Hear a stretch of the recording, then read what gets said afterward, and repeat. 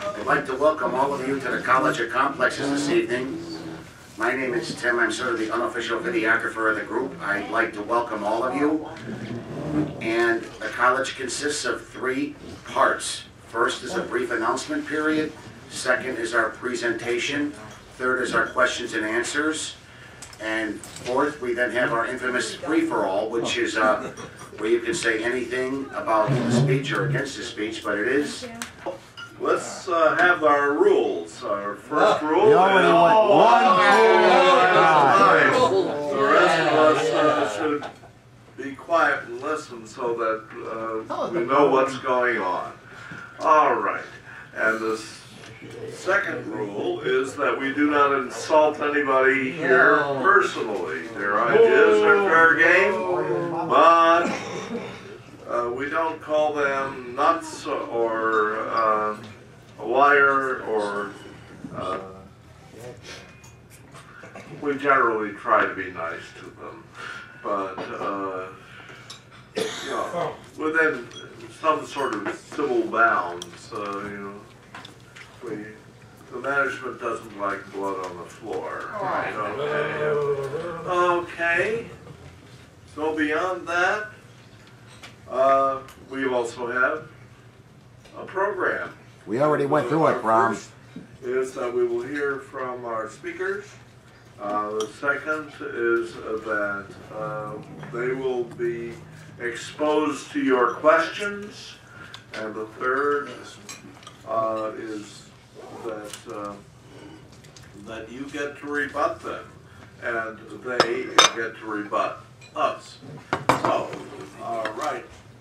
Without any further ado, then, by the way, have you chosen your order of presentation? All right. All right. Gene Horcher, Karla Chew, and Allan Lindrup. Yay!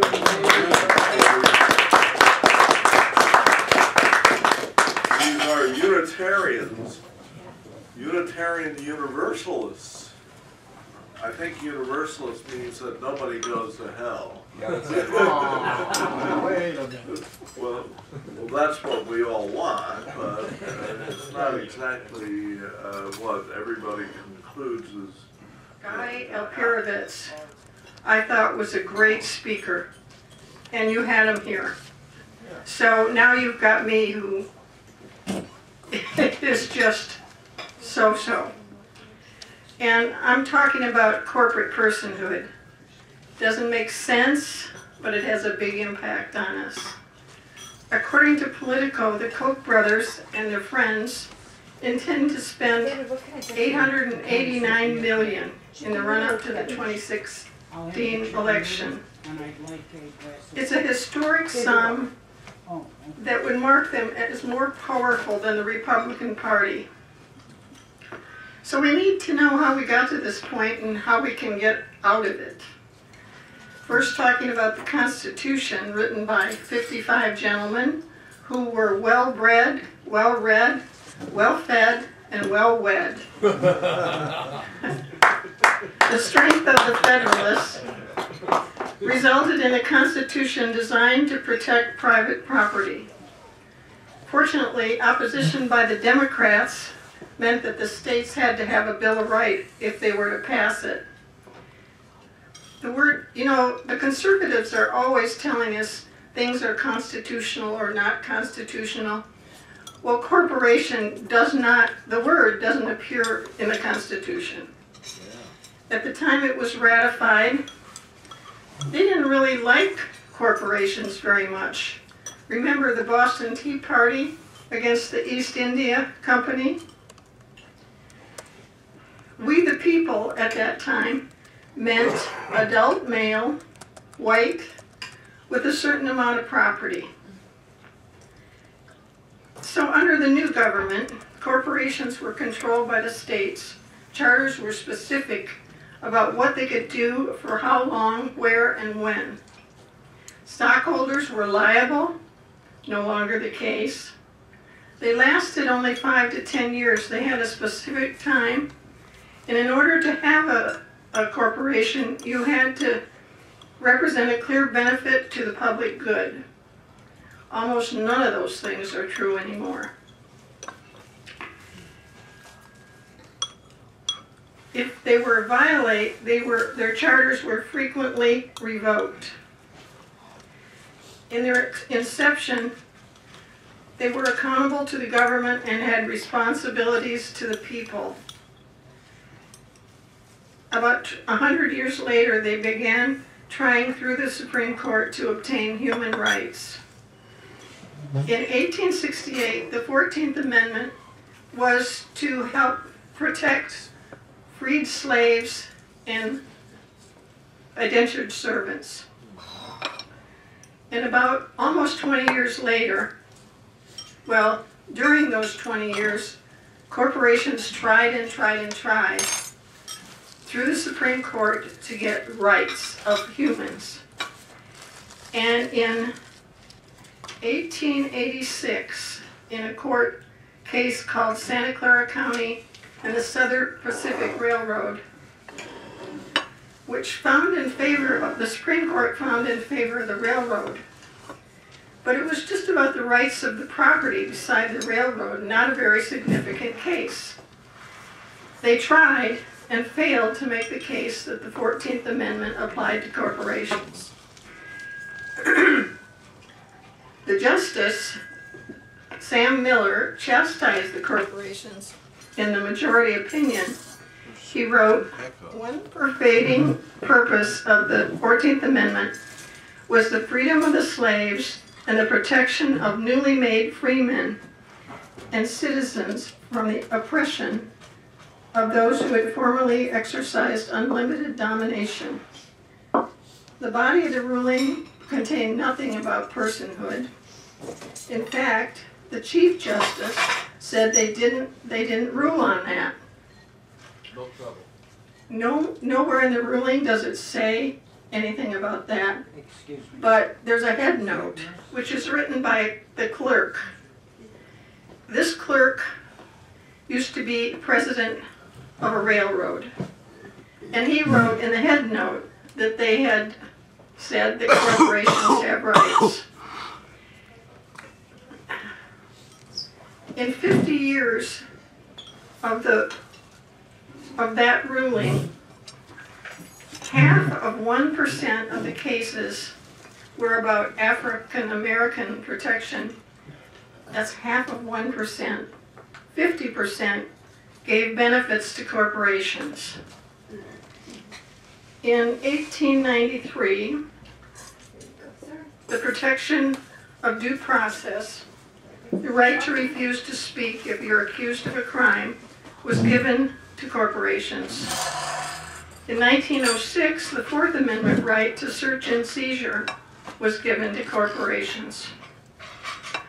OSHA and EPA, the corporations say that surprise inspections are violations of their right of privacy.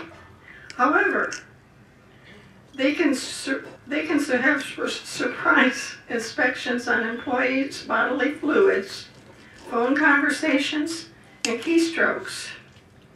We can't inspect their voting machines that determine the fate of our democracy. In 1928, they got freedom of press and speech. The Chief Justice, Rehnquist, who's not really liberal, said that they should be restrained from political activity. In 1976, money equals speech. And this is what has really, I think, inequality from 1979 has risen like this. And I think money equals speech is what has done it, basically. The rich people then had the ability to throw money into elections to elect people who would vote for their policies, which means lower taxes so you can't spend money on the poor. That's mainly it, lower taxes. And then in 2010, Citizens United struck down provisions of the McCain-Feingold Act that prohibited corporations and unions from electioneering, which was defined as broadcast cable or satellite that mentioned a candidate within 60 days of a general election or 30 days of a primary.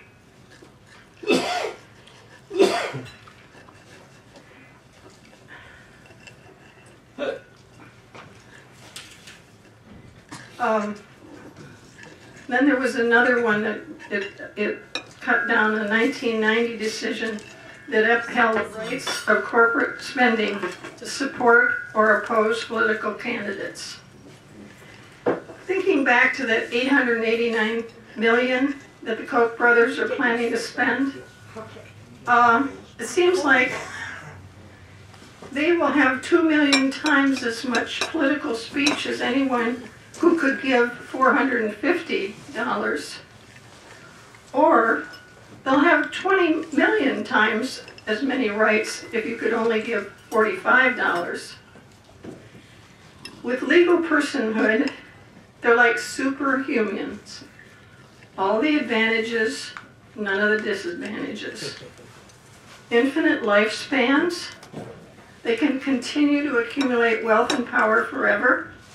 Cut off an arm or a leg or a head, it can still continue to exist. And lawyers invoke personhood status at their convenience, only if it's good for them. They also maintain their rights, mineral rights, drilling rights, air pollution credits, and under NAFTA, rights to future profits. So we hope resistance to corporate personhood is evolving as resistance to slavery evolved. Roll it back, get involved. Join, move to amend. Seems like a good way to get started. There's an affiliate chapter in Chicago, I'm not sure exactly where. There's a state one. We have one in Oak Park. Well, it's in Oak Park, but it's west suburban for the whole western suburbs. Give me a few minutes, David. You've already got a referendum in your town and your state. The state has voted that they're in favor of move to amends amendment, and so is Chicago aldermen. So we're on our way. However, I think it takes about 20 million people to get something like this passed, so we really need to spread the word. And the next will be Allan, who'll talk about what it takes.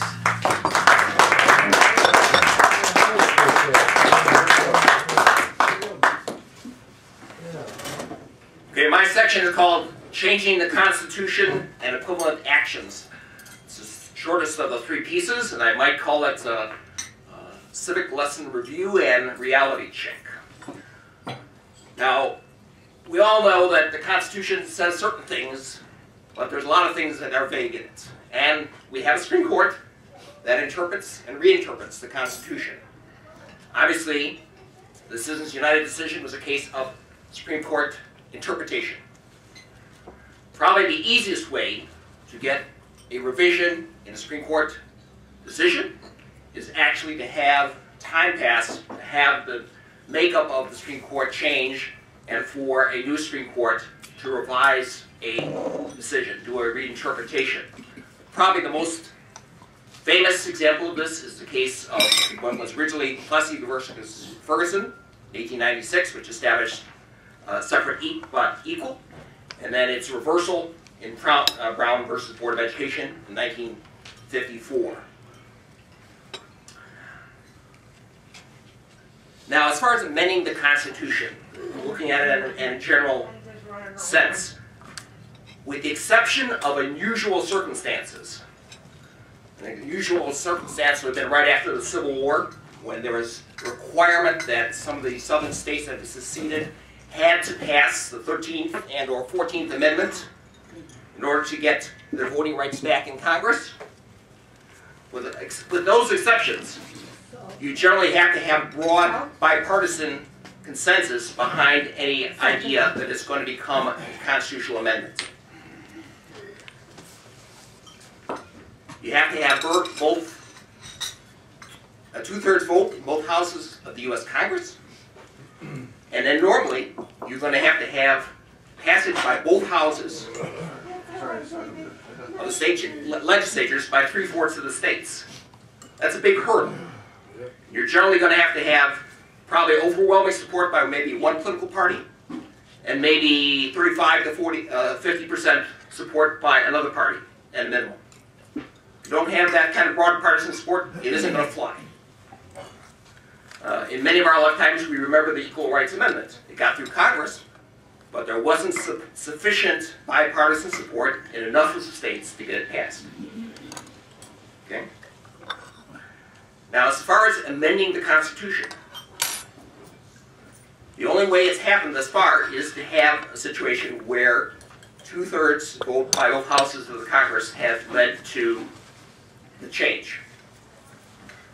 Now, with one exception, you've had to have 3/4 of the states pass the amendment. And when I say pass, it means that both houses of the legislature, of course in Nebraska you just have one house, so it's just that one house that has to pass it. You only have to have a simple majority in each of these houses, but you have to have both houses and 3/4 of the states, which is now 38 states out of 50. The one exception was when they were revising or amending the amendment, or removing the amendment regarding prohibition. At that time, the amendment that was passed in Congress said it called upon the states to have state conventions to consider the amendment and to vote on whether to pass that new amendment eliminating prohibition. And that is how that amendment to the Constitution passed. But for that course to go forward, the amendment passed by Congress has to spell out that it's to be considered by state conventions. Otherwise, the normal course is for it to go before state legislatures. Now, the Constitution does provide for another way of amending the Constitution. It allows for 2/3 of the states to pass in both of their houses of their legislatures a call for a constitutional convention. And we have a couple times, and probably in my lifetime, or certainly within the last 75 years or so, I'm 65, but we've had a situation where we almost had a constitutional convention. One was after the Supreme Court's decision that called for one man, one vote. A lot of the legislators didn't want to go that route, and they became 1 or 2 states short of calling for a constitutional convention. And in the 1980s, there was a movement to have a constitutional convention to require a balanced budget amendment to the U.S. Constitution, and that fell just 1 or 2 states short of calling for a constitutional convention. Now, if this route were to be followed, the Constitutional Convention would have to consider the proposed constitutional amendment that was the basis for calling the Constitutional Convention. But such a convention would not be limited to that amendment. It could also come up with and consider other constitutional amendments. But of course, whatever such a constitutional convention would come up with still would have to go through the big hurdle of getting 3/4 of the states, both houses, to pass any of those proposed constitutional amendments. So just because some, quote, crazy idea comes out of a convention doesn't mean it's going to become necessarily a constitutional amendment.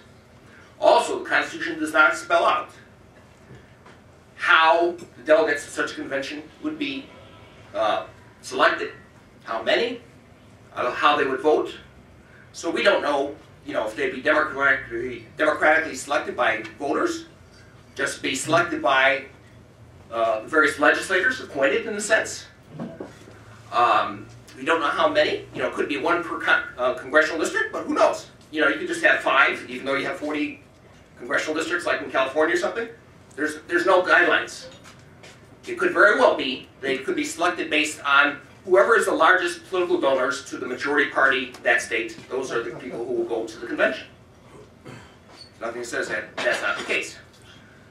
So, you know, there's a lot of issues as to whether a constitutional convention would be in any way reflective of the actual population of the United States and the general views of the public. So, anyway, we would have to deal with that if we got to that point.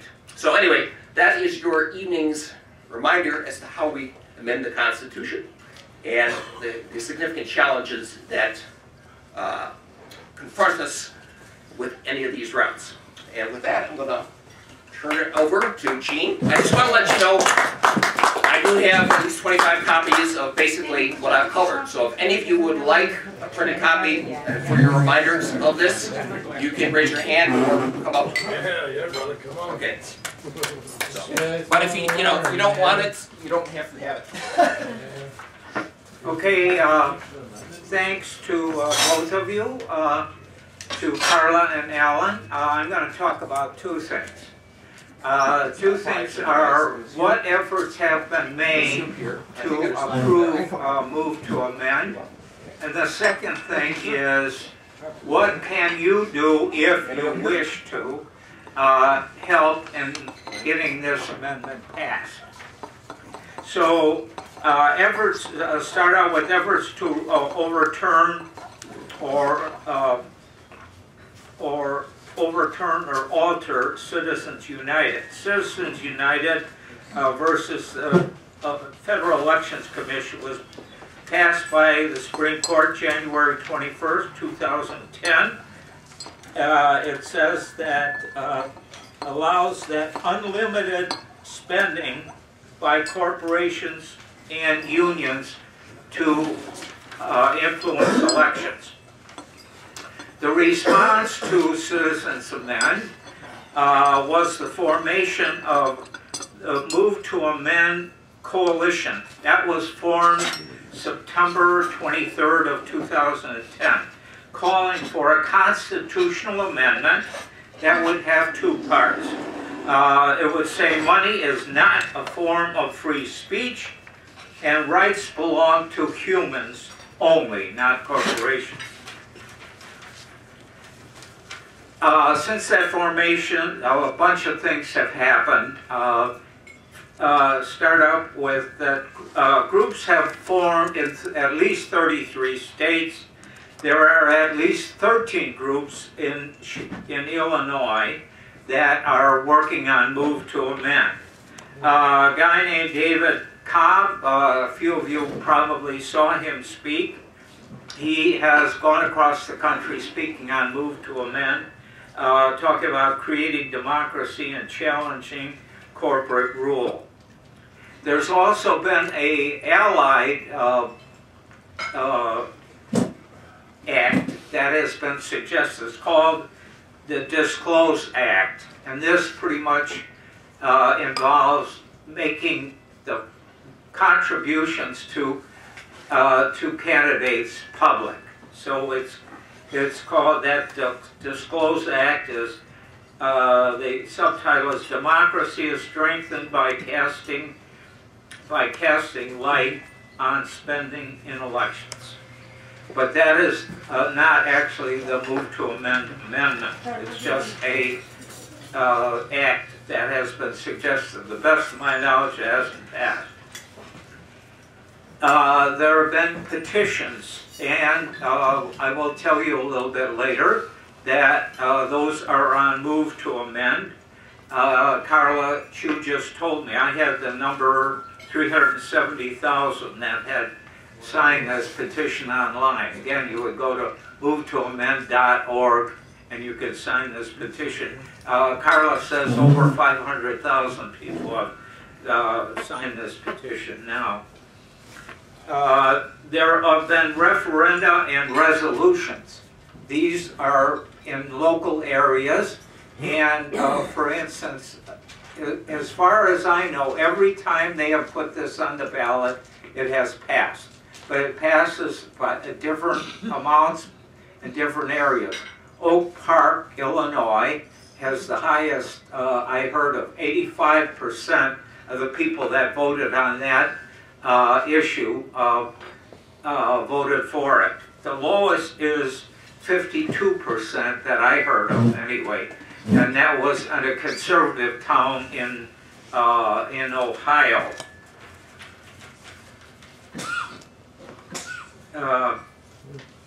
So there, now there are other things that have happened. One is in Illinois, Karla mentioned that. Move to Amend went to our legislature, and the Unitarian Universalists for Social Justice put out what we call an action alert. It's a letter that we sent to our legislators. Goes to about 130 people who send out letters to our legislators saying we're in favor of this Move to Amend resolution. And that actually passed in May of 2013. So that did pass the Illinois legislature. That is not a Move to Amend amendment. It's just saying they're in favor of the Move to Amend amendment. There are other things closer to home and closer to me personally that have happened that I'm aware of. One is we had an inequality conference in February where Move to Amend literature and a workshop on Move to Amend were part of the talking about the inequality in the United States. So we got a lot of information there. The other kind of surprising one, I got a kick out of this. I was on vacation in Sarasota, Florida, of all places. Sarasota, Florida is kind of an upper middle class place. You know, beautiful, the weather was great and all that. I'm on vacation. I just want to look at palm trees and take it easy. They had a Move to Amend demonstration. I was kind of surprised. So I went to this demonstration, and in this upper middle class luxury community, you might say, there were about 15 people who had a demonstration for 2 hours at a big intersection in Sarasota, Florida. So these are the kinds of things that are happening. Now, having been a regular here at the College of Complexes, I know I've heard all kinds of stuff that people want to do. I've sat through, what, 20 or 30 of these where we have some issue that comes up. Oh, what a great issue, and that's the last you hear of it. So I think it's incumbent upon me as a regular here to say what I think personally. That doesn't mean Karla and Allan agree with this at all. But what do I think the chances of this ever getting through? Here's my statement. Again, I may be way off, who knows? I am an optimist, so I think there's a 50-50 chance of Move to Amend amending our Constitution within the next 20 years. Now, will this happen? Well, I'll tell you what. It isn't going to happen if people don't get behind it. Right.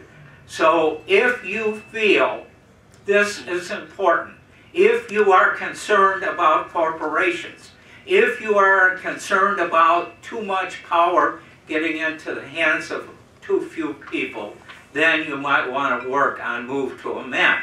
And this goes to my second part. Everybody here, let me say, is there anybody here from Indiana? I don't see any hands. Of course, I can't see, but I don't see any hands. Okay, but There's 10 of them. okay, 10 of them. Okay. Well, we have some information from Indiana, but in the rest of you should all have this, and it's like Perrigo spaghetti sauce. Everything's in here. It's in here. Okay, here on the first page it talks about what you can do. And it's a little bit repetitive. The first four really tell the story. You can sign a petition online. You can join a group. you can, now I gotta look, you can read more about move to amend, and you can write to your legislator.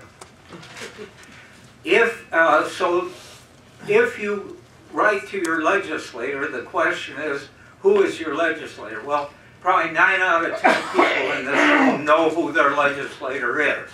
But some of you don't. If you don't, how do you find out? Well, like I said, it's in there, except for your voter card. I think this is my voter card. On your voter card, if you don't know your legislator, you look on the top of the card, and you see a couple numbers, ward, precinct, and you see Cong, C-O-N-G. That number tells you who your congressperson is. Mine is, I'm in Cong 9. If you look at the last page, you'll see that my representative is Representative Jan Schakowsky. So you can find your legislator on here. Again, if you were from Indiana, I got some information on those people in Indiana. But so the first page tells you the things that you can do. The last two, I guess, you could join our group, for instance, and you could read in general. But actually, all you got to do is read this, because everything is in here. So again, the second page is a letter that I wrote. Hey, you can write a better letter. Don't let me stop you from writing something better. The third page tells about a summary of the arguments for the move to amend. The next page, and this is something I have to confess I didn't do, but you can get a DVD on move to amend. On the fourth page, it tells the two latest semi-move to amend things. The first one is by Senator Sanders, if you know Senator Sanders from Vermont. We don't feel this is the best one because it only works on Citizens United. It doesn't work on corporate personhood. The next one is by Representative Nolan, and it is pretty much the move to amendment. I did call Representative Nolan's office yesterday, and this tells me something. Say that, hey, what are the chances of this happening? I called his office yesterday, and I said, hey, you know, this is a new Congress. Even I'm smart enough to figure out you got to put a new resolution. Did you guys put in a new resolution yet? The guy said, I don't know. So I just wonder how serious they are there.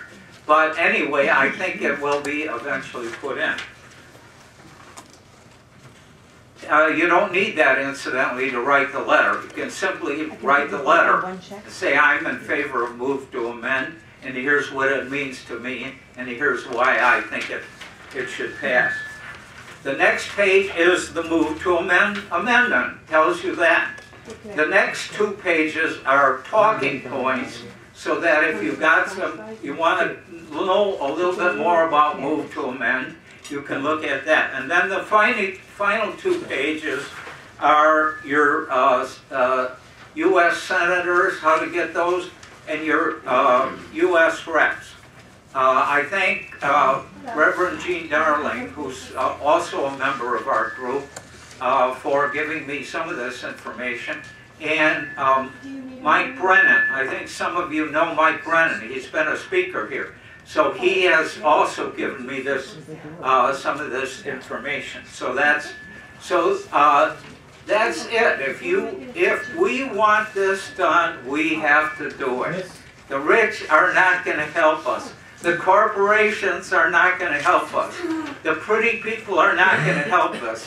This is for we the people. Thank you. All right,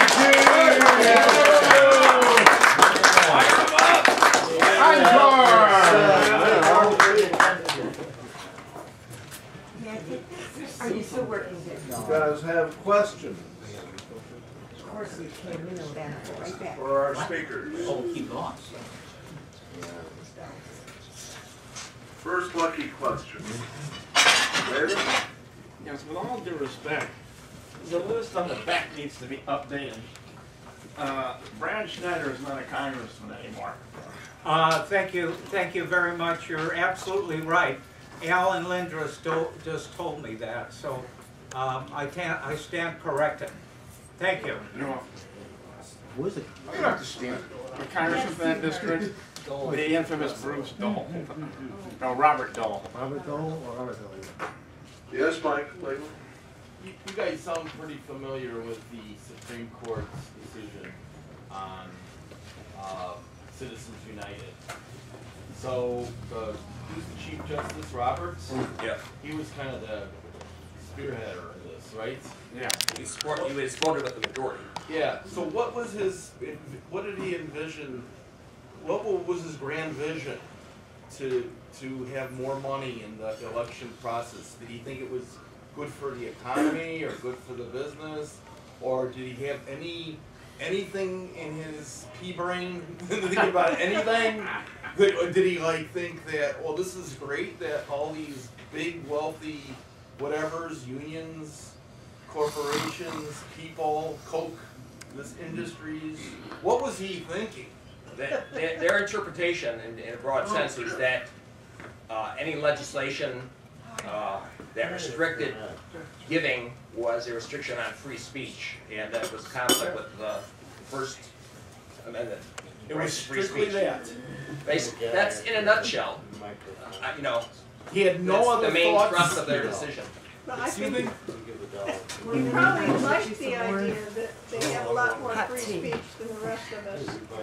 He liked the idea that he did. That all those rich guys have a lot more free speech than the rest of us. Did he leave any information on the table at all on why? He had to know that this would be a problem. It's a huge problem. He didn't have to, it's all in mind count. All right, Charles? Yeah, I'm working to have the government regulate the railroads. Are you saying the railroads would have no input in this process? Or would be precluded from participating? I don't think that's the fact. I think the idea is that they couldn't spend 50 million in order to elect all the people that they wanted to vote their way. I mean, it's mainly money and power. And they just have more power than the rest of us. And these wouldn't go away at once. I think they would have, everything would have to be voted on again, even if we did get this amendment.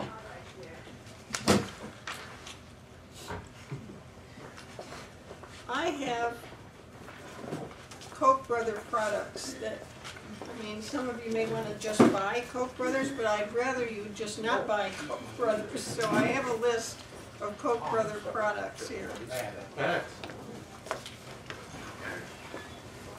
Or many lists. Next. All right. Rita?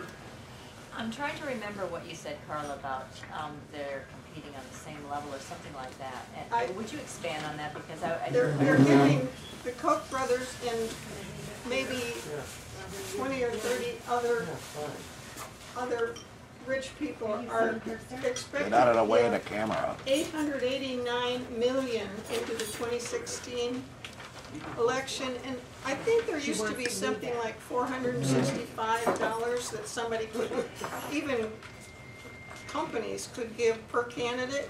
Well, that means if I could give 465, they only have 20 million more power or more free speech than I do. But if I could only 2 million more, if I could give only 45, then they have 20 million more free speech power than I do. So I just, out of line, it seems to me. Could you speak on two things? Does this include foreign corporations in the first place, and also? Well, oh, I'm not sure about foreign corporations, but it does include the Chamber of Commerce, which gets its money from foreign corporations. So basically, foreign corporations can have an effect. And also I wanted to ask about what has been said before, that a corporation is a collection of people, and so why can't a collection of people be considered a person rather than? Well, those people already are considered people, persons. That if they're considered a person in the corporation, they're considered as two persons, one person for themselves and another person for their activity in the corporation.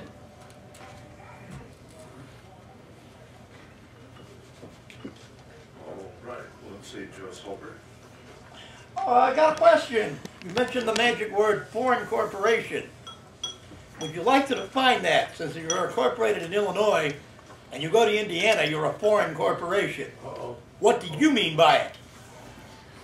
Well, I meant out of this USA, outside the USA. Yeah. Some Chinese guys.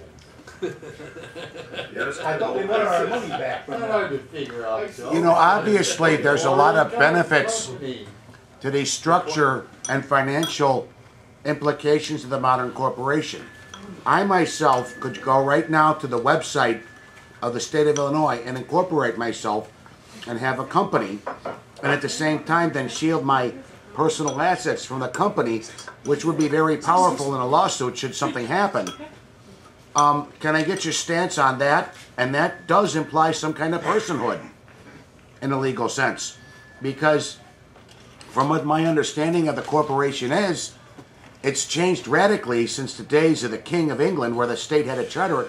All you got to do now is get a group of people or an individual together, and they use it to structure things like issuing stock, like, you know, getting a board of directors in, even your own move to amend people or LLCs or something along this line that uses the legal structure of the modern corporation and a company to incorporate. Can you comment, please? Well, should they have the right to destroy things and not have to testify?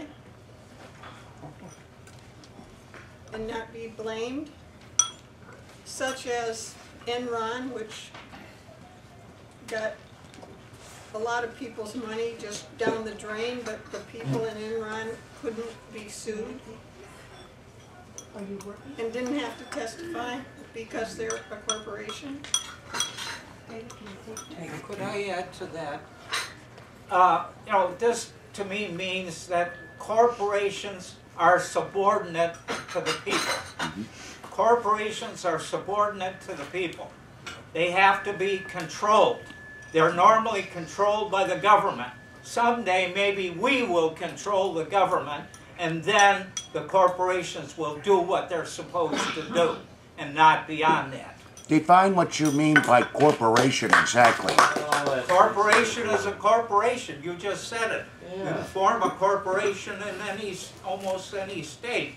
But in the past, way in the past, those corporations were controlled and limited and watched and supervised through the government, not them supervising the government and supervising us. But at the same time, you have the benefits of the modern corporations by being able to incorporate a vast pool of capital together so that something can get done. For example, Charlie with the railroads, they never would have been able to construct it without the structure of the modern corporation. You couldn't construct. Okay. Yeah, the argument is not that there shouldn't be corporations, but that there should be some limitations, and that certain rights that corporations have claimed as individuals should not be there. That does not mean that there shouldn't be corporations, that there should not be some protection for investors and so forth. If they're putting money into a certain venture, that they may protect their individual funds from the business venture. There are certain things that are appropriate for a corporation and for states to say, we give you these rights. But the argument here is that corporations have taken this too far, and that the courts have allowed them to take it too far in getting all kind of rights that individuals have, which are really not essential to for their function as corporations, and that with proper oversight, their rights should be more limited than they currently have with personhood. Yes, Charles Pena? Yeah, I watch a lot of Congress, and the Republican Party seemed to think that corporations are very beneficial to the United States. And a lot of voters seem to think that way too. And they're job creators, they keep saying. And they help the middle and lower classes get ahead. And they talk about the dream and so forth. I was listening today. And you guys are all just the opposite. Yeah, obviously we have Are they going to cause unemployment? Obviously, through time, there are waves of what issues are most important to the majority of the population in this country. The most important elections are those that happen in the years that end in 0. 2000, 2010, 2020, 2030, and so forth. Those years are the years in which state legislatures and governors are elected that oversee the new remapping of Congress. That has a large impact on the shape of Congress for the following 10 years. We know in 2010 it was a very Republican year. Not only elected a lot more Republican legislatures that had converted to a much more gerrymandered districts that favored Republicans for this decade. That might change in 2020. We don't know. There are also, just through history, different issues become more important to the population, and there are population changes that influence the, if you want to call it, the progressive versus conservative trends in the country. I myself am seeing that later in the century, we are likely to have a more progressive population mix, because we know that the population is changing. A lot of the conservative part of America is dominated by white, we traditionally consider the white European background, whereas we think that by the middle of the century, that white European background will be a minority within the United States. And if you have a large population of black, Latino, Asian people that see the progressive movement as being, and probably Democrats would probably be still aligned with that, I don't know, more in tune with their values, and then you have still a significant number of the quote white European population that joins them. I think that that will change the makeup of Congress through this century, and that can change whether a move to amend amendments or other things can get passed. But it's a slow progress, slow process. I was going to say, we didn't say do away with corporations. We said they shouldn't have so much power, and that money is not really equal to speech, and that because somebody has $800 million to give in money to politicians, they shouldn't have much more than we have. They should allow Congress to make rules on how much things should be able to give to politicians. And they cut down the rules of some of the laws that Congress passed that said there's a limit to what you can give.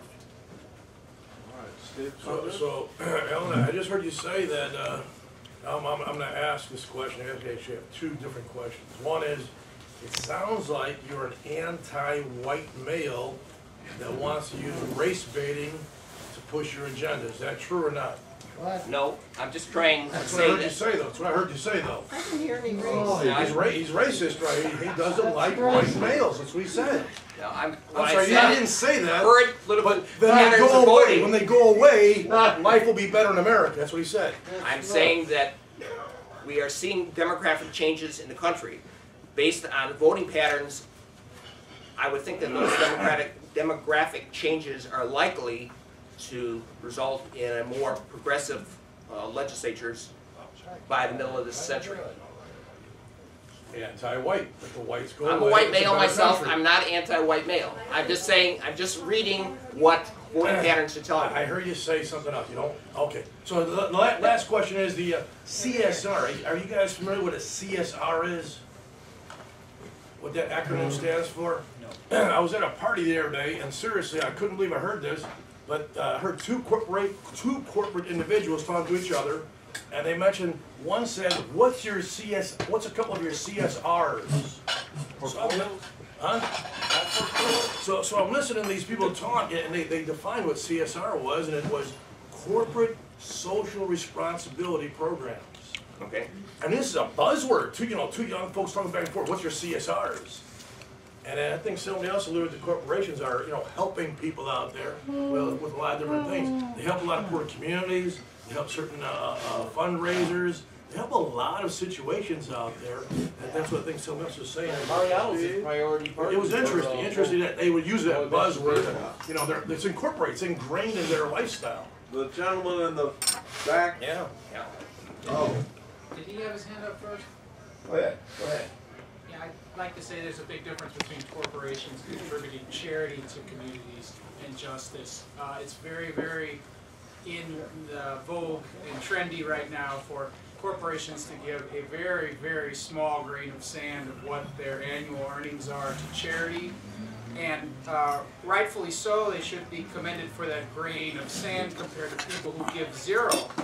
But compared to what justice is and what is expected for the most vulnerable communities of not only the United States, but all communities of the world, corporations have failed in meeting the basic necessities that one would think we, the people of the earth, have provided them with such a wonderful profit margin that they can at least see that our livelihood continues on a minimal basis. So I would say charity and justice are two very distinctly different things. Oh, Okay. generally, at this point, our remarks should be followed by a question mark. All right. I think you did a great answer. Yeah, it's a great answer, not a question. All right, Rita. Does Move to Amend recommend a certain path toward getting this amendment passed?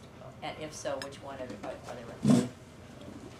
I think they recommend the one where we get Congress to put it out to the states as an amendment. And then the states, Senate legislatures pass it. How many states have passed a resolution so far?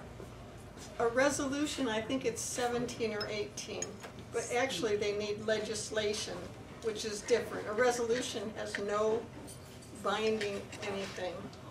Legislation, there's 3, I think, and Illinois is one of them. Joe wanted to say. Joe Okay, wanted to say I'll ask. something, but Charlie won't like it, but I'll ask anyway.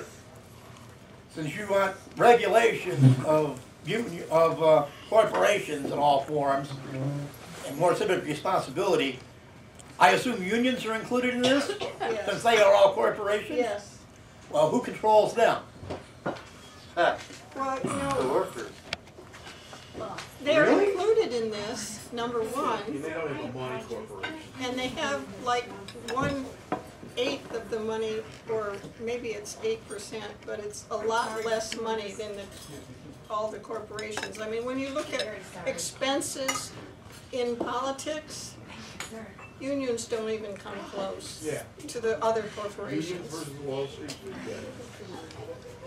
But yes, they're included. We think Congress should make rules against unions just like they should be able to make rules for corporations. Hi, Charlie. All right, that's Ronna. Uh-oh. Jeff, did you have a that's David Travis. Yeah, considering that just off the top of my head, and I don't make a habit of following this, I suppose I should, but just off the top of my head, when I see that there are people like Bill Gates and that other gentleman, I can't think of his name right now. Warren Buffett. Warren Buffett, that they have given many billions of dollars with the expectation of realistically wiping out certain diseases around the world and so forth. That's right. And then I hear people in here say that corporate charity is not has nothing to do with justice. I find that difficult to accept. And also, even if I may finish, and also even if the amounts they give are grains of sand compared to what they make, which I don't think is the case, they are still giving a great deal more than all kinds of other people. But their giving is nothing like the rest of the corporations. But the rest of the corporations don't give like those two people give. Many people who have gained wealth establish foundations to do charitable work both during their life and after they've passed away. And that's very commendable. And that's good as individuals. They're trying to give back because society and the economy and everything have been good to them. And that's all to be applauded. But the broad spectrum of corporations do not, as corporations, give large amounts to charitable causes. They usually give some because it's usually it helps with their public image and other things. They may have some values that help in that regard too. Corporations are different as far as their makeup and so forth. But the issue here is whether corporations should have all these rights of persons, and whether they should be able to use unlimited funds to elect our people, to affect elections. To my knowledge, there should be rights to have some. To my knowledge, corporations do not have the same exact rights as a person. For example, if a corporation commits a crime, it is the officers of the corporation that are subject to prosecution. Pierce the wall. You can pierce the wall. Yes, true. So the corporation is not exactly the same. And inasmuch as I have not been able to look at any statistics or tables as to just how much corporations have given, I'm not in a position to deal with that right now. But you might, if you were going to say these things, you might have brought a table of how many corporations who gave what and how much. We're not talking about them giving. We're talking about them electing our senators and our representatives and our governor, because they put out far more money by the millions than the rest of the people can. All right. We're talking about elections. We're talking about them electing our officials. Any politician that can be bought is not worth having in office. I have a question. Tim.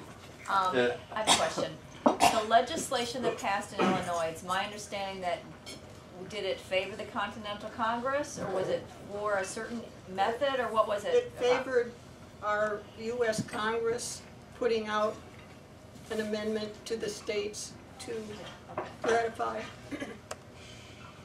Thank you. Okay, Tim? I'd like to know what you guys think of the advantages of corporations and what they can provide for the country. Jobs. I mean, there are some advantages to being able to shield some investments in order to take some risk taking. There did not have corporate structures, and everybody had to simply try to invest as an individual, and all of their personal assets were at risk anytime a business went bad. You probably would have less risk taking. You probably have less jobs created. And so there are some advantages to creating corporations to allow for, entities where the individuals person's wealth is not totally at risk by a business venture, which can be risky. We know a lot of small startup businesses fail. So a lot of people would not want to take that risk if it meant they're going to lose their house, they're going to lose their other assets. They're willing to invest and risk a certain amount of money, and that's why a lot of businesses will incorporate. And that's reasonable, at least in my viewpoint. Okay. And to give some shielding to that so that, you know, you can encourage people to take risks and, you know, in investments in businesses and so forth. But that doesn't mean they should have all the rights that the Supreme Court has given them as if they were people. Mike? Yeah. Layman, quick charity question. followed by. Yeah. And then a quick, in a nutshell question. Question? When I watch PBS and I see something sponsored by Coke, is that the same Coke dude? Yes. KOCH. Yes. When PBS's show is sponsored by blah blah blah blah Yes. blah, all these, is I've that not Coke?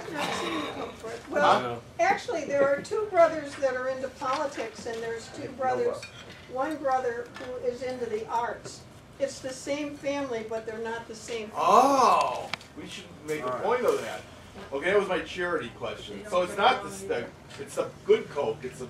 Well, we don't know which one it is in this case. It depends. Yeah, on well, obviously, it could be. nobody knows, It so could I be. gotta go to Google and figure this out. Okay, my You second have a question. question? Mike does. Well, that was my charity question. My second question is, in a nutshell, can you explain the mechanics here? Okay, Chief Roberts said that Citizens United, pretty much unlimited money can go into politics now. What? Then, you guys have a company called, or an organization called Move to Amend, along with other groups. And so, what Roberts did was, he made, did he make an amendment to the Constitution? No. Did he, There's an interpretation of the Constitution. Did he amend the Constitution? No, they interpreted what the Constitution says, and it says it's a law until that is either changed by a subsequent Supreme Court decision, or unless it is revised by a constitutional amendment. That's So it. that's what you guys want to do. I don't care which way it's done, but Yeah. we're not likely to get this Supreme Court to do anything good for a while. So what you want to do is have something in the Constitution That allows for limitations on spending by corporations or other entities, unions, whatever.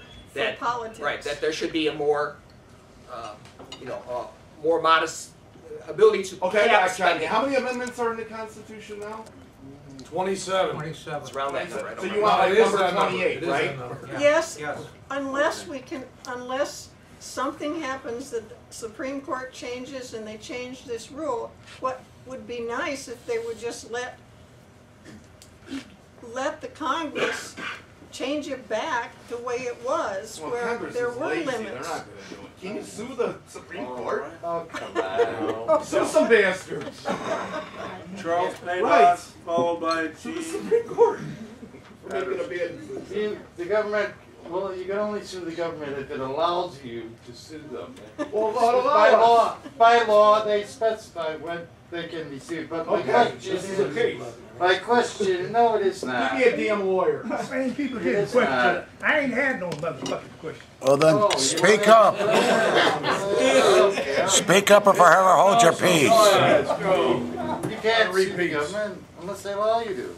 The panel, You to take this away, or you still the panel, I want to, I'm sure most of the panel have, know what I'm about to ask. But since some of the questions being asked ain't even worth asking, therefore, if you had certain information, you could respond to the question and give it the quality that it deserves, and it's a low quality. Now, who have heard of Robert Desco? Who have heard of Buddy Homefield? Okay, the lady too young, and the guy too young, but my man over there too young. But listen, Buddy Homefield, and I believe subsequently what they did, they milked the corporation, and the people that was bondholders or whatever in the corporation was obviously taken when these men taking the corporation and used it for their personal bank. Buddy Cornfield did the same thing. I mention these two people because I remember their name being all in the paper over a year. And Robert Besco went down to Cuba, and he had his own army there, went over to, had his own thing down there, and so forth. So, and this was all in the paper. So I'm bringing that up to say, people that ask the question, they want to defend cooperation, don't be ridiculous. People have been going to jail because they using cooperation for everything that what it's supposed to not to be. So the panel, please let these people ask these dumb questions. They're trying to defend. No, I'll take that back. Not dumb questions. Not dumb questions. It's questions without any basic for a response, as far as I'm concerned. If you want to defend your mama, and if you want to defend something, you will think of some silly shit to do it. The facts don't lie. They there. Right. The corporations done did all kinds of shit. Now I just found anybody in here that don't go tell me that they don't remember this, they don't remember that. Because they taking these people and put them in the jail. And that's just a little 2 or 3. But this happen all the time, and people go sit around and act what's the question, Gene? Gene, do you have a question? That's my question. Why do y'all respond to the question that have no validity, have no philosophical basis, and logic is way over there, and we can tell from the conversation that all they doing is defending something. But when you defend something, why don't you come with some weight? Why don't you come with some fact? Why don't you come with some reality? Anybody can say, not my daddy, not my wife. What's your question, Gene? I ain't got no question. Then you're a rule breaker. Corporations are formed by people. Some people are good, some people are bad, some people will try to steal from corporations. Others are trying to run honest businesses. They're trying to usually make a living, make some money, but maybe give a good service. So there's, you've got good people and bad people. You've got this cross spectrum, and you know, we're not saying all corporations are bad, but we do think there are limitations that our government should be able to place on corporations in incorporating them, and we don't think that taking off, you know, this spending cap is something that is appropriate. No, don't be silly. All right, Charles. Oh, come on, bro. Yeah, it seems historically, Jamestown Settlement was actually the Virginia Company, if I recollect, and so were the other 13 colonies. No. And of course, particularly New York in particular. And these corporations seem to be ingrained in our structure inherently. Are you trying to sever them out? That question was already asked, in that while you're dealing with corporations under British law, the issue of corporations, we are not opposed to corporations. They're, as I said before, in response to another question, having a structure that allows for investment but limits the, you know, shields and sense of private assets so that people can risk certain amounts and not risk all their assets in trying to go into a business venture is appropriate to try to encourage business ventures. Let me ask my real question. Do you think it might be advisable to try the approach of the progressives around the turn of the century to control corporations? I think they tried a variety of things, didn't they? What was those specific project, Charlie? Trust busting. There we go. Financial regulation. Well, that's what we're asking for, is financial regulations, but the Supreme Court cut them down. Yeah, there were many abuses of corporations in the Gilded Age, and some of the progressive efforts were to try to limit those. And I think most of us on this panel would agree with those, that there should be some limitations on corporations Like for the public strengthening interest. unions was one of them, wasn't it? So, I think there was none. All right, Jim? Yeah, I recently read an interesting article by a lawyer who's a liberal activist. I think his name is Kent Greenfield, and the article, I believe, was called something like "Let Us Praise Corporations." It was more extended than that, something like "Let Us Praise Corporations." And he makes the case that in order to hold corporations accountable, we actually have to extend the paradigm of personhood rather than withdraw it.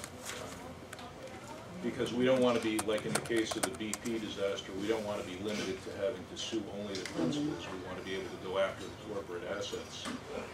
Well, he gives a number of other examples. You can go after corporate assets. The question, the corporation is so that individuals' assets beyond the corporate assets are not at risk, but any of the corporate assets are at risk if you are take a corporation into a lawsuit.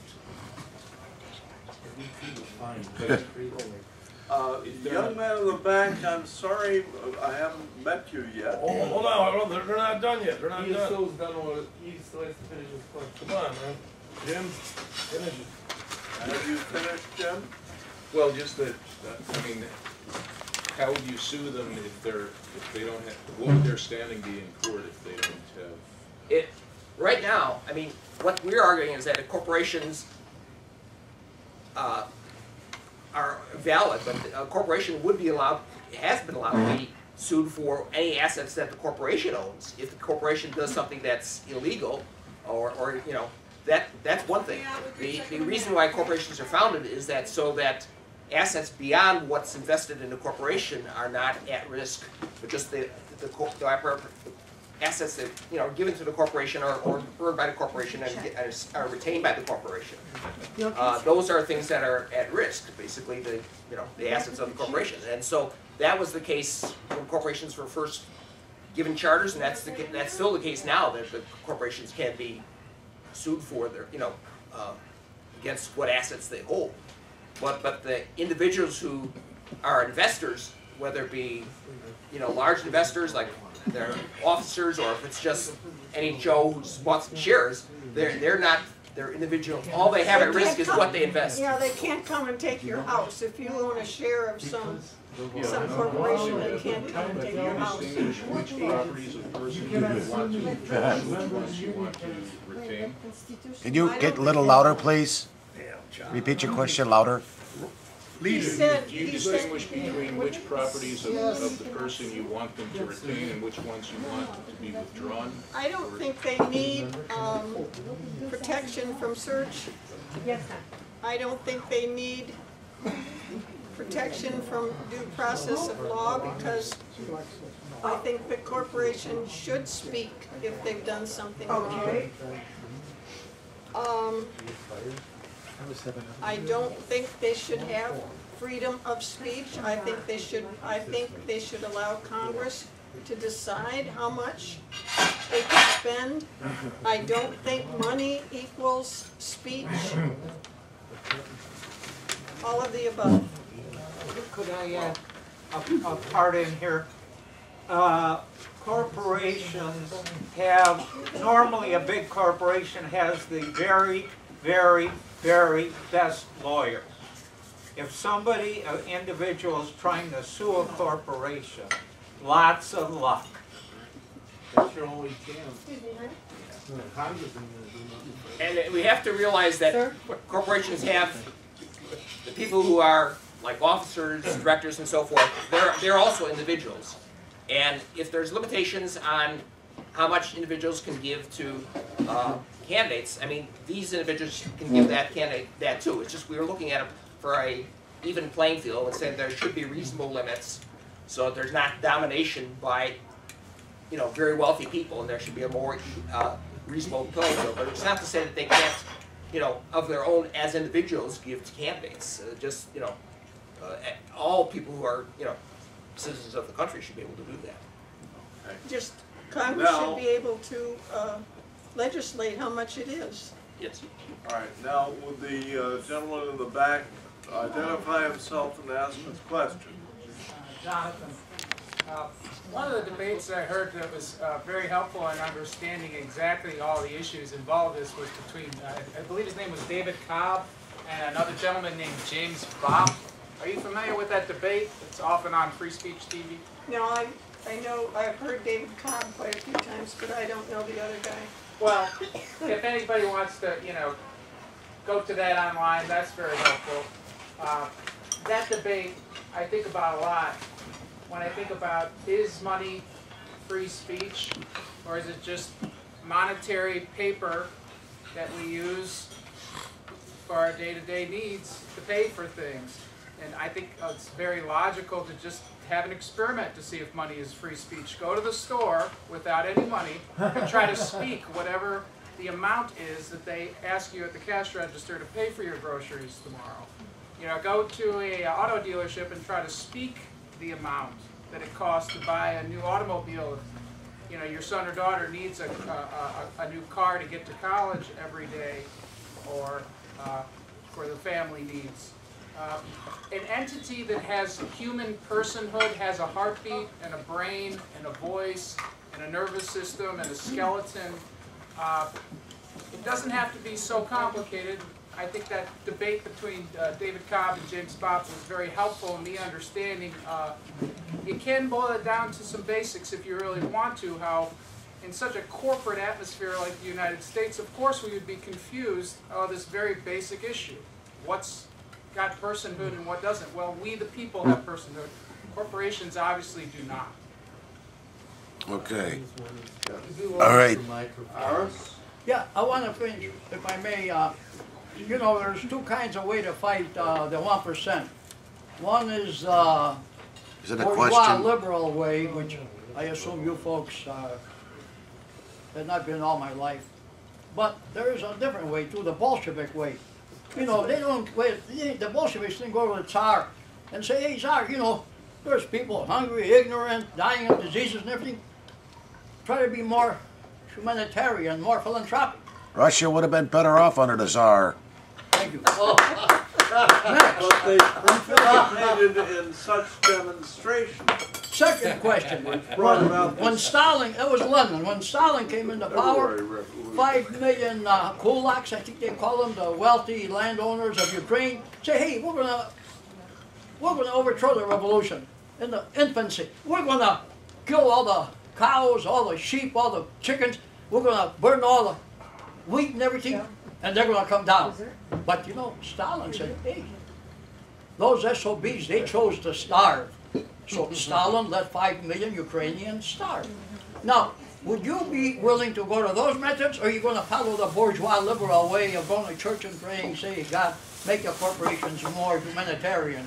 I'd rather rule of law any day over the revolutionary methods you're ascribing to, because they're not violent. It's not relevant to Okay, you can run for president on the Republican ticket. The question is to our speakers. I just want to say, we had an inequality conference this last weekend, and Chuck Collins, who's a grandson or a great-grandson of Oscar Mayer, who gave away his money when he got out of college, his whatever, it wasn't inheritance. What he said was, there are two ways to get rid of inequality. One of them is revolution, the other one is taxation. Yeah. Tax them. Well, all right. Let's go to rebuttals, Brom. 8 o'clock. I do believe that it is time for our rebuttal period. How many people have remarks to make to the rest of us? Preferably somehow related to the subject. None, not necessarily. 1, 2, 3, 4, 5, 6, 7, 8, 9. All right. Go about 4 minutes, Brom. All right, 4 minutes per speaker, and then our speakers get the final word. Okay. In the meantime, I shall be visiting with those who have not already paid the tuition. Give me two names again. All right. See, Mike. Let's thank our speakers. Turn that on.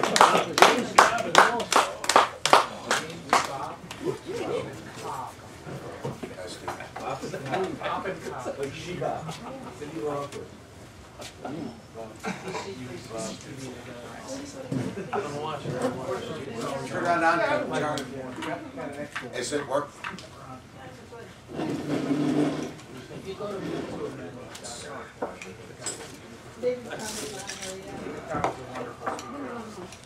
That's that lefty stuff. Charlie, you have the amplifier on? Is it working? Thank you very much. Is it a speaker? No, we can't hear it, no. You really can't Charlie, you're needed. You're needed, sir. Leave off. Oh. More bees, more trouble. My fellow Americans. All right, you're on. All right, hang on. You're on. And we'll be ready in just a second here. He said Russia was Can we sing the Oscar Mayer song? Of course, Charlie. It's slaves? Slavery? Correct the number correct one, the Alabama version. That's nuts.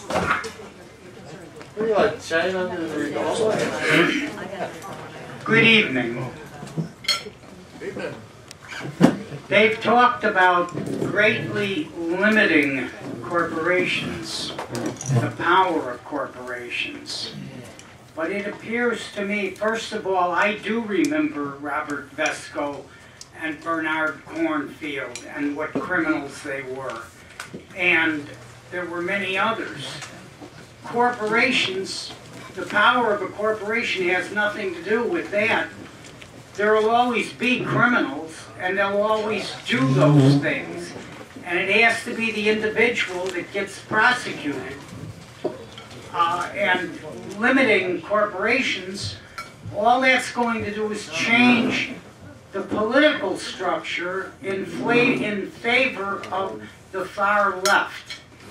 And the fact is that it seems to me that the people who spoke here tonight, that they actually have a different agenda than what they are saying they have.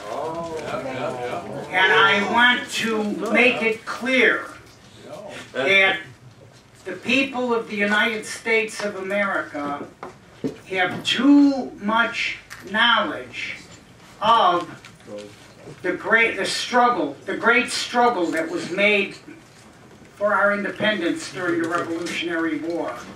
And they have too much of an understanding of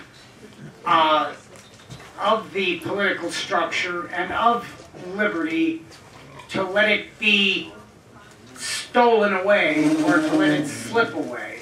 So the socialists and the communists are never going to prevail in doing this. Even as we speak, right now, there are changes happening, that the pendulum is swinging more to the right all the time. Thank you. All right, go David. Right on. Right on.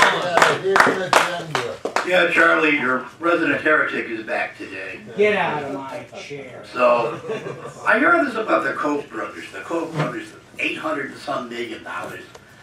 Well, if nothing else, at least they're putting their money where their mouth is. Funny thing on the other side of the coin, there's an awful lot of rich people who are liberal.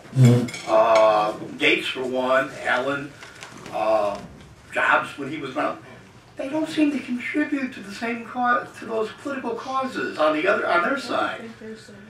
They complain about the right-wing groups doing it. But they're not doing it for their own people.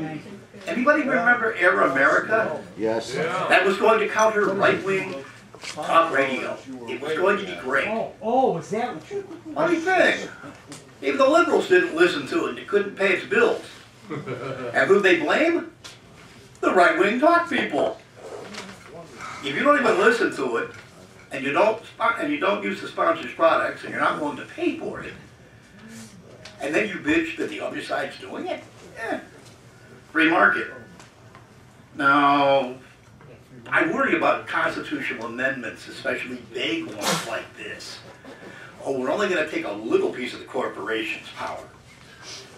Well, the problem with constitutional amendments like this, I don't know, and this paperwork is open-ended, calling for a constitutional convention. You don't know what you're going to get out of it, but I can guarantee you're not going to like most of it. Everybody has their own pet agenda they're going to want stuck in it. Be warned, gay rights is a popular thing now. Funny thing about all those states that now have gay rights. Most of them were enforced by a federal court. Not by the states, not by the people or their legislature, but by federal courts. Well, what happens if the states decide to get together and say, no, we're not going to stand for that, we want states' rights, and we don't want the federal government to tell us to do anything? You could get that. You definitely wouldn't want 50 different states out here running around loose again. They tried that originally in this country called the Confederation, and it didn't work. Well, it's not working. Don't reinvent the wheel. States' rights, all right. Come on. Next. Next. Hi, Gene. All right, Gene. Yeah, I got a rebuttal. I got a question. American Revolution. What are you Ask talking it. about? I'm just joking. Listen, my neighbor in good question is Gene Horcher, and I can assume the association rank those other people as high as he is, which is way up. Now, I could have stayed in Acapulco, Mexico, but I rushed up here to listen to my friend Gene Horcher. Now, I knew the snow was out there, but he's more important than me staying in the sun and so forth and so on. I suppose get a little chuckle from that. But anyway, listen. It's nothing worse than not keeping your words straight, the syllabus straight, building what the logician said you're supposed to do, have a minor premise and a major premise and a middle term, opposite distributed. You got to remember that, people. You can't jump up and defend something by talking in some kind of circle or making what I would call nonsensical statements. Listen, the panelists here, according to their literature and their speech, was to say what they need to do to overcome the cooperation. Now, if you listen to these people, and if you've been listening, period, we know the issues that is involved the cooperation in a Supreme Court decision when they said, and the speaker made it known that the clerk wrote down that the cooperation was a person, and the Supreme Court didn't say that. The clerk said something like that, and from then on, that's what happened. Now, here comes somebody up to defending the cooperation. Everybody that's been around for 2 days know what cooperation been doing as was getting a time. Now, how much evidence does a person need in order to come up with some kind of factual cognition type understanding here when you are talking and when you are listening and when you are seeing? Now, it ain't no secret what the cooperation have done over a period of time. Now, not only do they take advantage, and I name a couple examples of the stockholders in other entities, not to mention the general public, because they can control the general public. Why? Because they control the government. And they use the cooperation to earn this control over the government. Now, how you gonna sit here and you're over 10 years old and say that, oh no, the corporation is good for us. Give me a break. The word corporation is worded in a name. Processing things that should be done, things not should be done, is put in some kind of code, laws and so forth and so on. Now, if they're not there, then sensible people, intelligent people, can set up and say, hey, we should do this and do that in order to get a proper balance over here, a proper balance over there. Now, if you don't want to listen to that, you should ask yourself, why? Why I don't want to listen to somebody that's trying to make something better? Now, if they are being completely way over here, then I might back up a little bit, and I might mention something to wake them up, to bring them back where they're supposed to be. But to sit around and hear so many people talking about, well, we need the corporation, we don't need the goddamn corporation doing what they're doing. And that is taking over our government, that's running our country, wiping out the middle class, moving the jobs all over the world and so forth, but we need them. Give me a break, please. It's like saying, not my wife, not my son. Dismantle the corporation!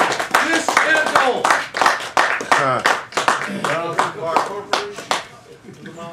We all ask ourselves this question, who are we? And more importantly, who are we at our best? It's difficult to ask these questions. Are we at our best when we're peaceful? Are we at our best when we're most equal? Are we at our best when we're democratic? Are we at our best when we're most transparent? Are we at our best when we're justice serving as well as justice protecting? Are we at our best when we respect Mother Earth and the quality of our air, land, and water that give us this privilege of living life on Earth? This debate has gone back and forth ever since the Federalists and the Anti-Federalists, how is society better served? Through private power and private commons or public cooperation and public commons? I think every day we have to look ourselves in the mirror and also look at each other and humanize this dialogue far better than our failed corporate media has done. There's a reason why we're so confused, myself included, about this issue, is because the media is certainly going to distort and distract and try to throw anything against the wall that brings our understanding farther apart from each other in a divide and conquer predictable result. In this particular part of the world, we call ourselves Americans, or some people call themselves United Statesians, or the people of the USA. Let's just think of ourselves for 1 second as human beings. We have personhood. That's why we want to live in a country that is more peaceful to each other, more loving and equal, more democratic, more transparent, more just, and more respectful of the planet itself, which is the foundation for every other issue we hold near and dear to our hearts. I think the Supreme Court has really opened up a box of worms that I'm glad they did, because this could be the start of a mass, peaceful, democratic uprising where people say, you know what, back in the last century when they had those peaceful general strikes and they said no more to corporate rule, democracy is too important and too beautiful to sit on the sidelines and watch it be just swept away by somebody who happens to be a millionaire or a billionaire.